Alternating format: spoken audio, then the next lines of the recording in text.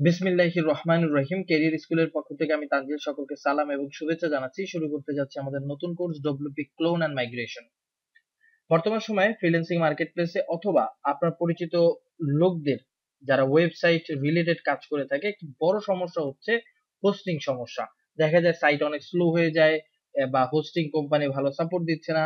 সে ওয়েবসাইটকে যাচ্ছে একটি হোস্টিং থেকে আরেকটা হোস্টিং এ ট্রান্সফার করতে, হুবহু একটা ওয়েবসাইটকে ক্লোন করে আরেকটা ওয়েবসাইটে নিয়ে যেতে, অথবা ব্যাকআপ রাখতে। এই ধরনের যত সমস্যা আছে সেই সমস্যাগুলোর জন্য ক্লায়েন্টরা ফাইবার মার্কেটপ্লেসে দেখবেন যে অনেকেই পোস্ট করে এই ধরনের কাজগুলো সলভ করে দেওয়ার জন্য। এবং আপনি নিজেও যদি ওয়েবসাইট একটি থাকে এবং সেই ওয়েবসাইটে আপনিও এই ধরনের সমস্যা কোনো এক সময় আপনি পড়বেন।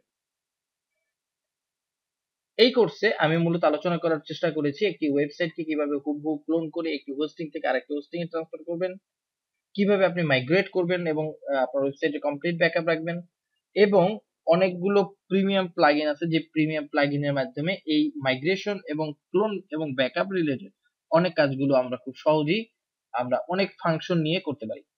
এবং সেই বিষয়গুলো আমি এই কোর্সে ইন ডিটেইলস আলোচনা করেছি।